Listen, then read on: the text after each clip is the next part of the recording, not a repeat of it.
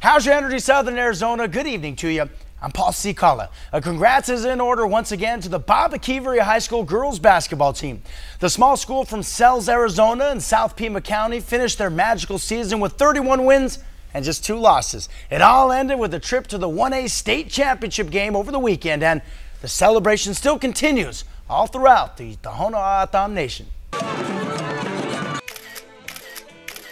This is a picture in the Prescott Valley of the Baboquivari girls basketball team holding their state runners-up trophy with pride. And this is the big celebration and parade for the Baboquivari Warriors in the heart of the Tohono O'odham nation in Sells, Arizona. It means everything because we know that they're always behind us through everything, through wins or losses. They're always there for us. There in grand fashion with tribal fire truck sirens sounding off and some traditional O'odham Waida music being played,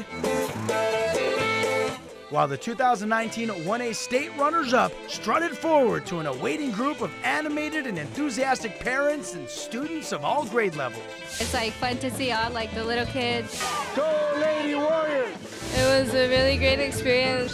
Oh boy, there's just not enough words to describe, the support all year long from the nation, from the parents, from the community. A community that's seen the Baboquivari girls break off 92 victories against just 19 losses over the last 4 years. To make it all the way to the championship game means a lot, especially we went out of our way during the summer to really improve ourselves, and I think it's really paid off. Hard work, dedication, unity, and O'odham pride.